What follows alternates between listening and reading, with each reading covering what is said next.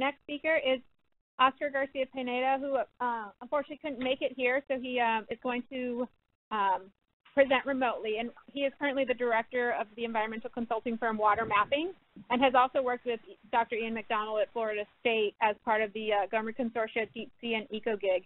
And his work involves using different types of technology from satellites to drones to help detect and determine the path of oil on the ocean's surface. So on that note, I'm going to go ahead and hand it over to you, Dr. Garcia, and go ahead and start your presentation, please. Thank you, Monica. Thanks, everyone. Thanks for having me, and apologize for not being able to be there. I wish I could be there, but at least I'll try to share some interesting content for you and see if you can see some value on this information. I'm going to show you how we use UAS or drones into tactical oil spills response operations. And the work I'm going to show you here is basically work that has been done in collaboration with my colleagues from NOAA, BESI, EPA, and the University of South Florida. Okay. So if we think about the drones and we think about oil spills, I think an easy way to classify the utilization of drones is on these three different areas: monitoring, response, or assessment.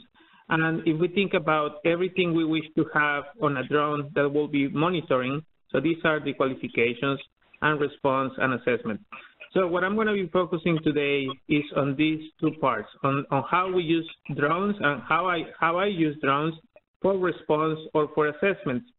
For response, I basically will rely on telemetry, real-time video broadcast, durability, drones that could fly under range of operation conditions, etc.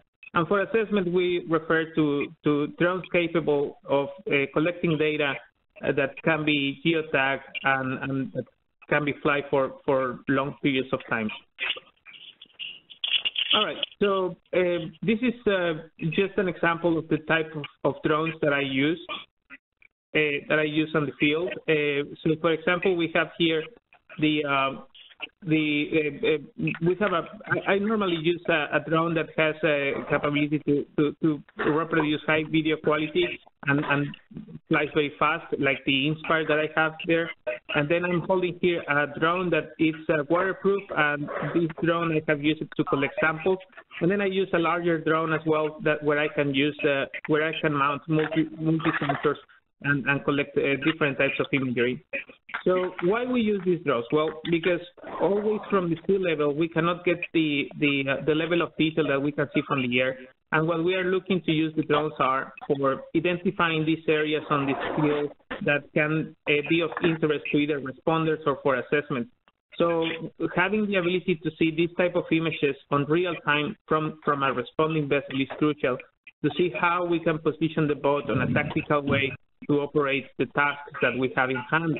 For example, either we might want to sample the thick oil, or maybe position the boat where it can skim the area, or even position different types of boats that are going to contain the oil, or deploy a booming or such a thing.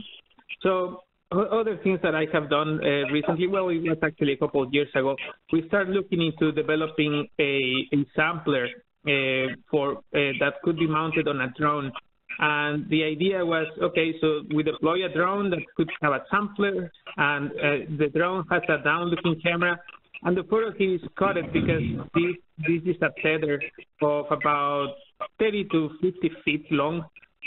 So obviously the picture will not show the detail if we show the long tether. But basically there is a sampler hanging on the bottom of the drone, and then the drone. It's a little bit impractical, but it's possible to basically fly the drone, deploy the drone with a down-looking camera, locate the thick oil, and then decide if you want to lower this sampler into the surface, and it will collect different types of samples. So these samples could be either for chemical analysis, for just the composition itself, or also for measuring the thickness. Yeah, this is what my good friend Ian said about when I talked to him about the idea of sampling oil with drones. He reminded me about the idea of delivering pizzas with drones as well. Anyway, moving on. I'm going to show you now a video. I'm going to try to do this and see if it works.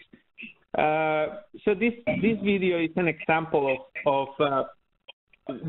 this is not the video I want to show you. Sorry for that. Let me see. It's this video here. So this video is going to show examples of how we have used the drones to operate on the field. What we are doing here, for example, is we deploy the drone, and now we have a real-time video that shows how the oil is moving, where the target of a thick patch of oil is moving, how we need to drift.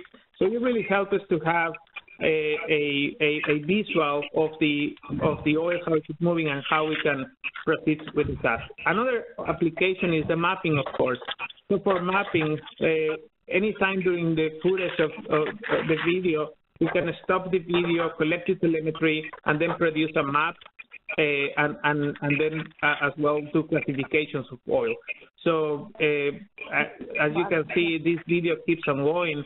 And there are some techniques for doing the mapping, and it could be complicated at some point. But anyway, so this, what you're seeing now, is another example of applications that we use.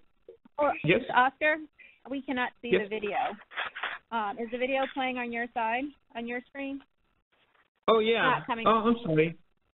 Let me see. It might be on a raw. Do you have a double monitor? No, it's not.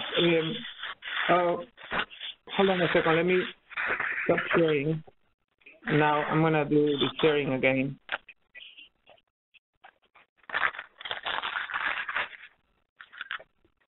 I know what's happening. It's the WebEx now. Okay. Now we see it. Okay. So I'm sorry. Yes, the WebEx asks you to select which application you want to share. It's not only sharing your desktop, but you need to say exactly which application. Sorry for that. Anyway, so as I was saying now, as you are seeing now on the screen, so these are visuals of the aerial video that you receive on the vessel when you are using the drones to operate. And what you are seeing now, do you see the boat floating on the ocean with oil around, Monica? Yes, okay. you do. So now you're seeing there how the video collects shots where any of those shots can be extracted from the video, and using the telemetry on the drone, we can generate maps of the oil itself. And of course, this can be done on any second during the video as it's looking on nadir, which is on direction straight down, basically from the air. Now we are seeing thermal imagery, so that's how we use thermal imagery to as well position the boat strategically. And that thermal imagery comes very handy when there are some lighting, some illumination conditions that are not appropriate to identify the oil. So here, for example, more examples of thermal imagery. They are sometimes when there is no enough illumination, the oil comes up very nicely on thermal imagery. And I've been working lately more and more with these sensors because they can really be useful for detecting thick oil. Another application here is, for example, here. As you can see, the boat is moving. It doesn't look that it's moving too fast from the air, but I can tell you it was moving very fast from the field. And it's important to have drones that can fly very fast. It takes a lot of practice, I have to say. I have more than maybe 200 missions on the field successfully, and it takes a lot of practice to fly the drones on the field, but these are just examples of that, some things that can be possibly done with the drones. So I'm just going to let this keep on going. Yeah, so then another thing we have developed is we've been trying to develop algorithms that can read the video itself and develop some semi-automatic feature detection. They are, it's possible. We stopped developing, but that's other things that we've been exploring doing. All right, so I'm gonna stop there. I'm gonna have to go back and then share my other. Do you see the PowerPoint on the bottom? Nope. No. You have to share your No? other Okay. screen. So I'm going to have to stop this sharing and then share again to my presentation. Okay. I think now you see. Well, I'm gonna make it easier. I think it's gonna be easier to just stay on the Google Chrome. Sorry for that. Bear with me for a second.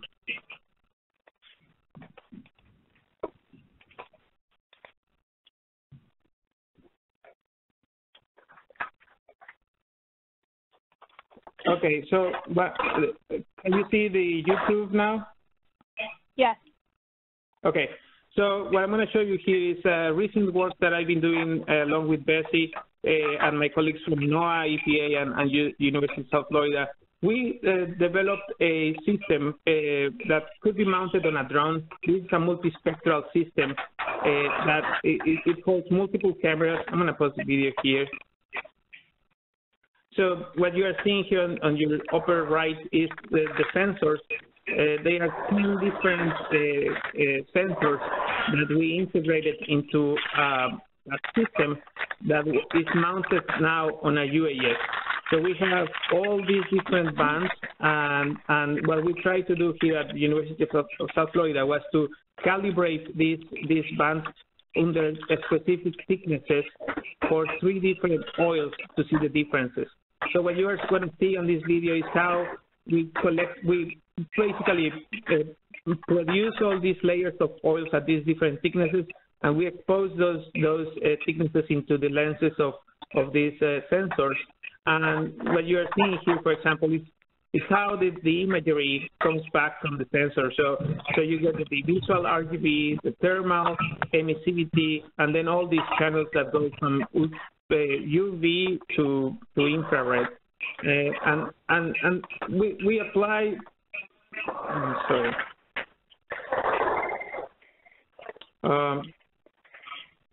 Okay.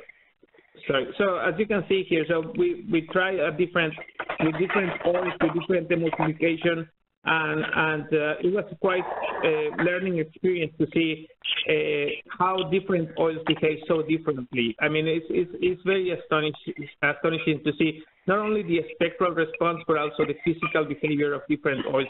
For example, what you're seeing here is how IFO behaves in contrast with ANS, for example. It's just the spreading velocity, the spreading capacity, the viscoelastic properties, the thermal, the reflection. It's very different to work with one oil versus another oil. So that's something I have learned, that we have to invest a lot more time, not only focusing on one single oil, but in many oils. And here, I'm going to close this video here for a second. Just wanted to show you. So the multispectral camera here is looking at all these different features. And we have water, we have an oil, a dark feature, and we use this dead vegetation to simulate oil on the water. And then we have vegetation, we have sand, we have trees. We have these panels that are calibrated into a specific wavelength, and we use those to see how the different channels on the camera were precisely identifying the wavelengths of these channels. And here's just a closer look. Now, what you're looking actually is the cameras mounted on the drone itself. I was piloting the drone while my colleagues were placing the squares, and they are spaced at a given distance. And then what you're seeing now on the screen is just how all the imagery from all the different bands comes along. And well, there is so much detail on each of these different sensors. But if you pay close attention, you will see that some features show up on more than in different bands than others. The point of doing this actually is just to see in which bands we can see better different levels of emulsifications, or we can discern oil emulsions from other things. Anyway, so that was the purpose of this experiment. And I'm just going to forward this a little bit.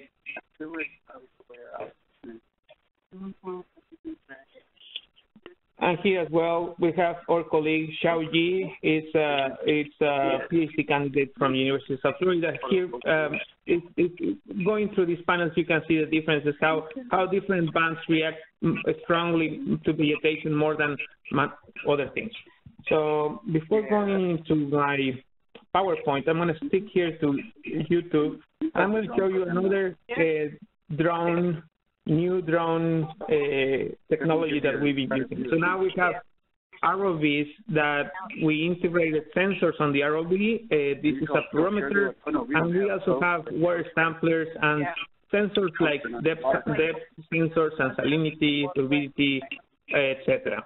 So the purpose of having this instrument is to combine the ROV with the UAS to, as well, strategically deploy the ROV on areas where we see thick oil or thick emulsions, and measure or identify the level of oil concentration underneath the plume at different depths, and as well to collect samples of oil, of water. So we are doing that to understand how much entrapment of oil is under the slick when the slick is, sheens or different levels of thicknesses or emulsion. So, okay, I'm gonna let this video keep going. This was an experiment that we did at onset a couple of weeks ago, and as I'm showing there, the ROV has a sampler, and then we can extract the samples that can be seen. I mean, the fluorometry is good, but the fluorometry has to be also validated by the water sampler to make sure that we are looking at peaks related to oil and not to other things. All right, so I'm going to stop this, and then I'm going to go switch to PowerPoint.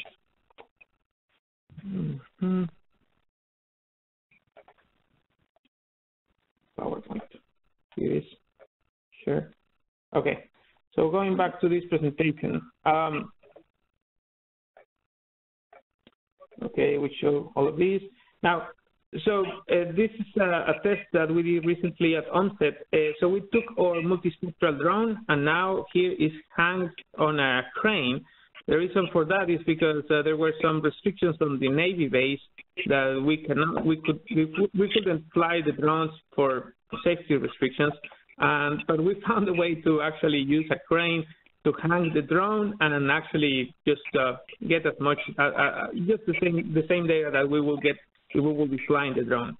Anyway, so this is an example of what I was trying to tell you. So we put the squares with 1 meter of area, and then we set different thicknesses of the same oil. And then we actually, my colleagues from University of South Florida were fortunate to bring all the way to New Jersey some sargassum from the old Mexico, and we just mix sargassum with the water, and then we mix it with some oil, and then we look at the multispectral data, and then we see again how each of the channels sees different things. As you can see here, for example, even when the visual data doesn't show, and I'm going to go back, you will struggle to see if there is any oil on these panels at all by just looking straight down from the air into regular RGB. But as you are seeing into, for example, the thermal information, you can see that thermal is seen where some signature variance that is related to those thicknesses. And then we have each of the different channels, which what we have found is that the short part of the spectrum helps us to detect thin oils, and it's hard to see here, but anyway.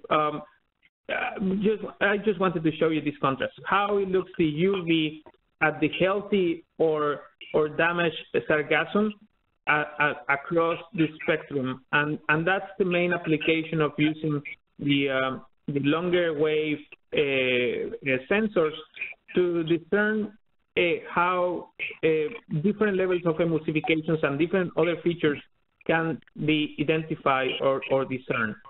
So basically, that's what I have. I felt like I was rushing a little bit, but I hope you could get the message. I want to stop here and see if anybody has any questions. Yes, just for me. Anybody have any questions?